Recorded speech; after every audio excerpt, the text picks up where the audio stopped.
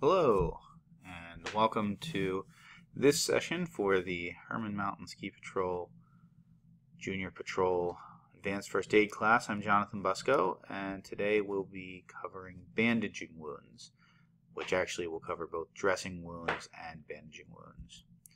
So, dressings are basically cloth materials typically that are used to cover an open wound and touch the wound. And the process of dressing a wound includes putting on both the dressings and the bandages. When I took my first EMT class, I had trouble keeping those straight. But an easy way to think about it is you put dressing directly on your salad, you put a dressing directly on the wound. And then that leaves the bandage as the other thing, and that other thing is the thing you wrap around the dressing to keep it in place. Because you're applying the dressing directly to a wound, it's an open wound, you know that you have a break in the skin, so your risk of infection goes up. So ideally, you want a sterile dressing, or at least something that's very clean. You want something that's larger than the wound because you're attempting to isolate the wound from the outside world. You like something that's thicker so it absorbs whatever's leaking out of the wound. And by this point, hopefully, you've got good hemorrhage control. The bleeding is stopped, or at least well controlled. But wounds will tend to leak out other fluids, what are called serous fluids. And basically, it's what comes from the injury to the cells and the increased blood flow to help the wound heal. You can leak out some clear fluid.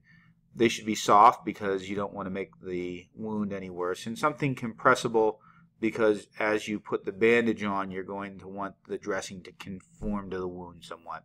And you want it to be lint-free because you don't want to fill your wound up with debris and foreign objects. So when we initially put dressings on, we're using them to help control bleeding. And they do that by providing a matrix somewhere that blood can form clots. And so when we initially put them on and we stop the bleeding, they're part of the clot. And very early on, if you pull them off, you pull the clot off, you start the bleeding again. They help to decrease the risk of infection and contamination of the wound. So that's useful. It's not 100%, but it's nice to keep stuff out. They'll absorb any of the drainage, and they'll protect the wound in two major ways. First, wounds hurt a lot because you're exposing nerve endings. You remove the superficial layers of skin, or you open the skin up, you expose nerve endings. Those nerve endings exposed to the air hurt. So if you isolate them from the air, you decrease the pain. They also keep the wound from being physically struck, particularly a large, thick, soft, compressible dressing that absorbs some force will keep you from bumping that raw wound against anything that would hurt. So there's different types of dressings.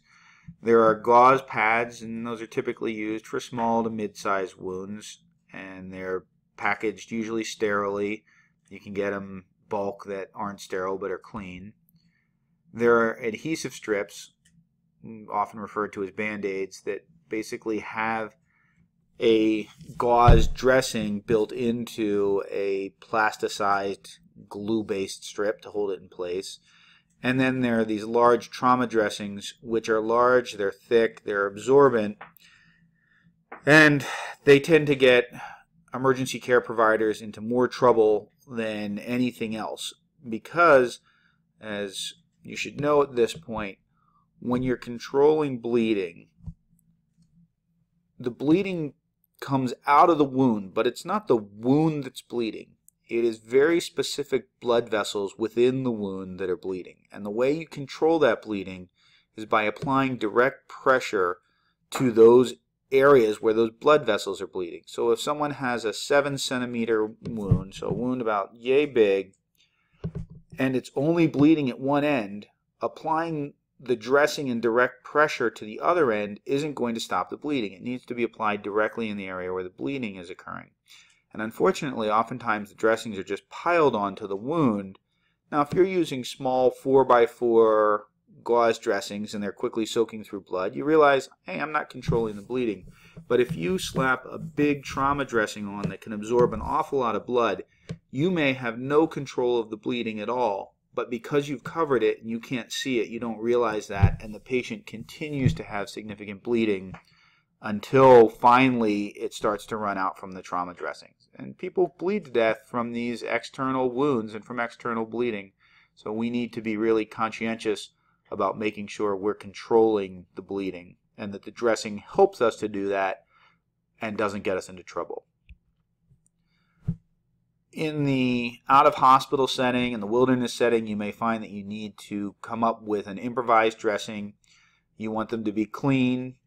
They're probably not going to be sterile if you're improvising them, but you don't want it to be grossly contaminated. Again, absorbent, soft, protects the wound, and you want to keep from contaminating the wound with bits of lint.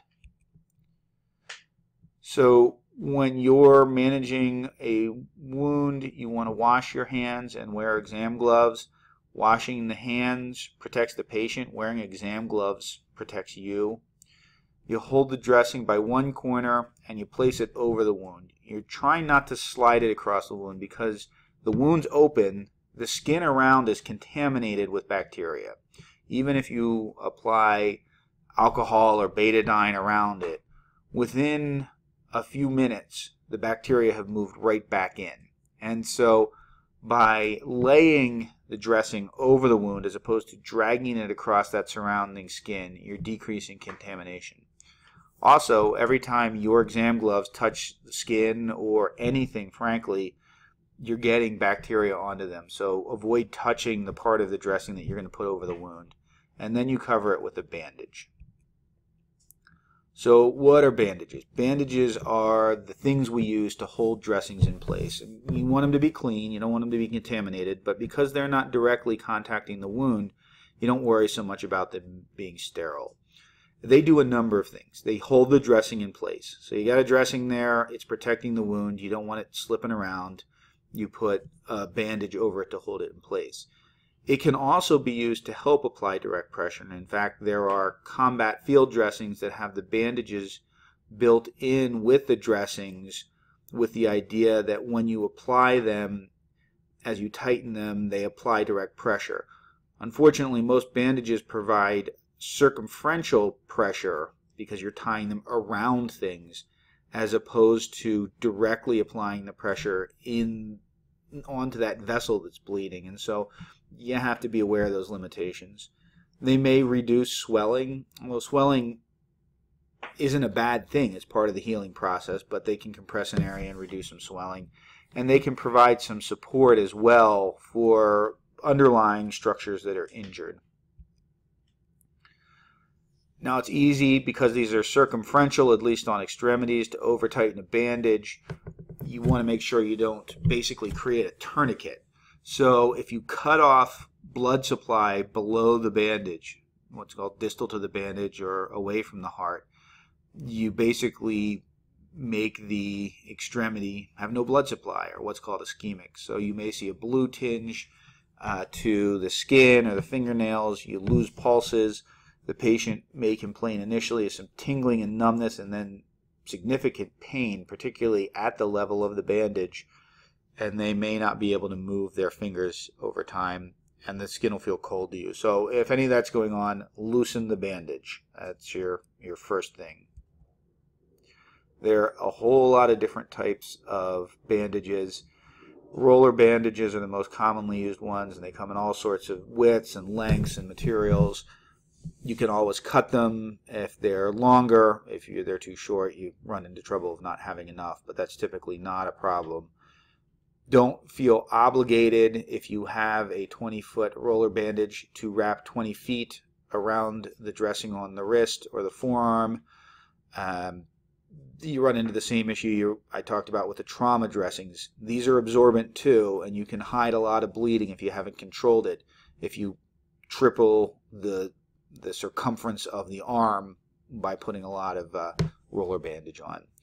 So self-adhering and conforming bandages tend to be elastic and more gauze-like. They stretch a bit and they conform to the extremity and to the dressing itself. You can also get non-elastic cotton gauze rollers and then these nice elastic roller bandages. known generally as Ace Wrap type bandages. That's the name brand, but that's how people refer to them. And then there's also other types of elastic roller bandages that cling to themselves. Vet Wrap is a common brand of those, but those are nice as well because they tend to be self-adherent and don't come off. You can also use triangular bandages, which are really nice to have around because they do all sorts of other things too. You can use them as a bandage. You can also use them as a sling. You can use them to secure a patient to a litter or to a backboard. You can secure a splint in place. So these are great ones to have around. But the technique for putting them on is a little more complex than the roller gauze type or the elastic bandages.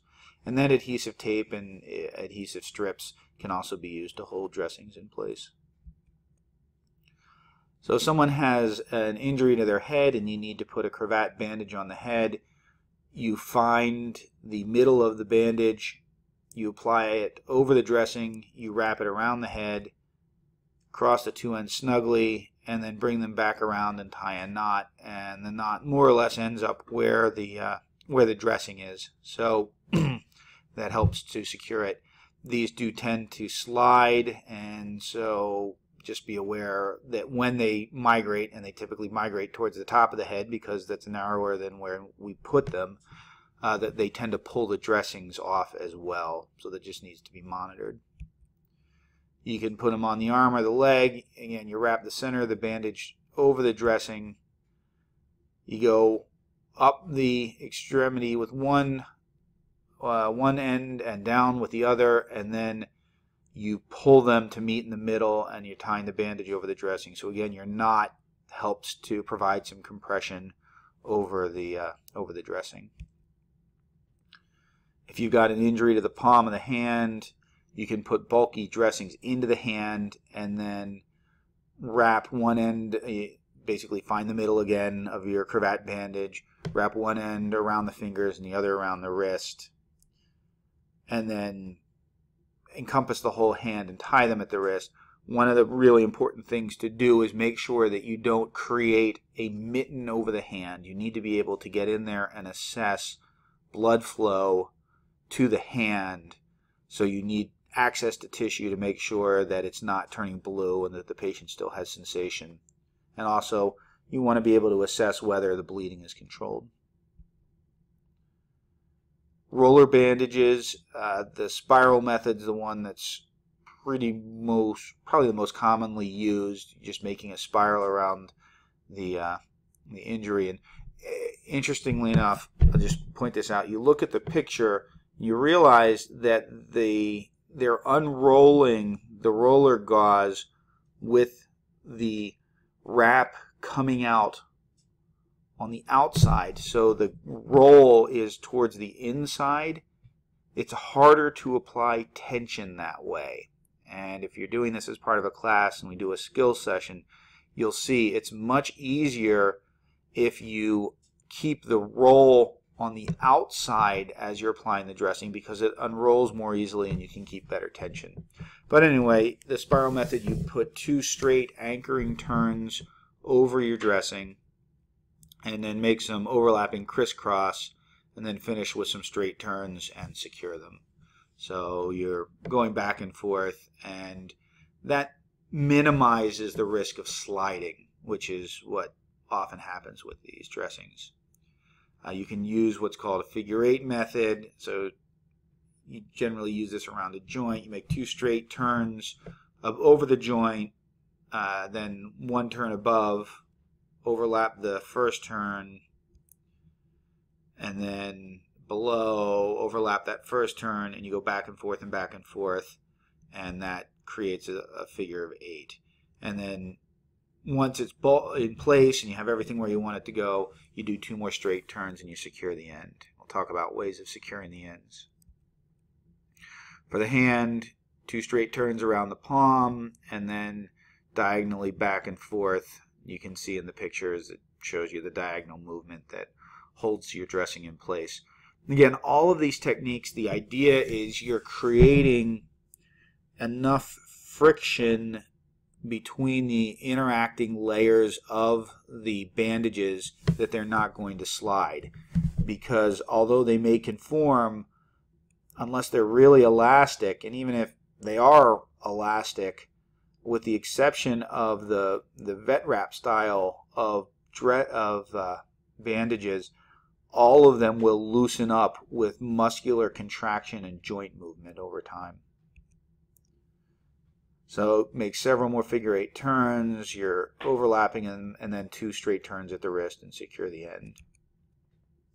For the ankle, 2 straight turns around the instep, figure 8 over the front, around the ankle and under the arch, and then continue the figure 8s, finish with 2 straight turns and secure the end. So how do we secure them? Well, you can use tape. You can use safety pins. Safety pins are nice if they don't open up, and you just have to be careful when you put them on that you don't poke the patient. And then many of the bandages will come with clips, and you can see them down in the picture on the lower right. The clips are fine, but they tend to pop loose. And so my preference is, when I'm initially securing one of these, is to put the clips on and then put a piece of tape over each of the clips to secure them in place. You can also do what's called a loop method, and so you are wrapping around the extremity and you come to a point where you're done, and this person is doing it backwards, unfortunately, in the picture, although you could do it this way, I suppose. You want to basically reverse the direction of your tapes or of your bandage, so it goes, if it's going, you're looking at the arm and you're wrapping clockwise, you then flip the bandage over your finger in the opposite direction, so you're unwrapping it now counterclockwise, and you go back around the extremity. And so now what you end up with is that loop is one side of what you're going to tie the knot with, and the end of the roller that you've now brought back in the counterclockwise direction around the extremity is the other end, and you just tie them together. In the method you're seeing here, that loop is going to be sort of in the middle, and you're going to be tying backwards, so it's not going to secure quite as well as you would want. So I prefer the other method, where you double back externally on itself and then tie from opposite ends. You can also split the tail, cut the bandage lengthwise. You want to make sure that you have long enough tails to be able to wrap completely around the extremity or whatever you're bandaging and then tie them. And you want to tie a knot right at the end of the split so it doesn't split any further, and then take the tails, pass them in opposite directions, and tie them together. Putting on adhesive strips will always be a challenge because they will never lay down quite the way you want them to, and you actually need 3 arms to be able to do this successfully. So preferably you'll have the patient give you a hand. You take off the wrapping, you grab the protective strips, and you peel them back. Put the basically dressing, the center of your adhesive strip, directly on the wound, and at that point have your patient put their finger on the back side of the adhesive strip so it doesn't move and you don't pull the dressing off the wound, and then you just pull away the protective strips and pull the edges down and press them into place. So that is dressing and bandaging wounds. In all those cases, when you're doing the dressing of the wound, if it's a smaller wound, go ahead and apply a little bit of an antibiotic ointment. That will help the patient decrease the risk of getting a wound infection. And again, before you dress, make sure you've cleaned the wound well. If you don't remember this stuff, go back and review the wounds lecture, and that'll give you more information. And if you're taking this as part of a formal class, I'll see you in the classroom.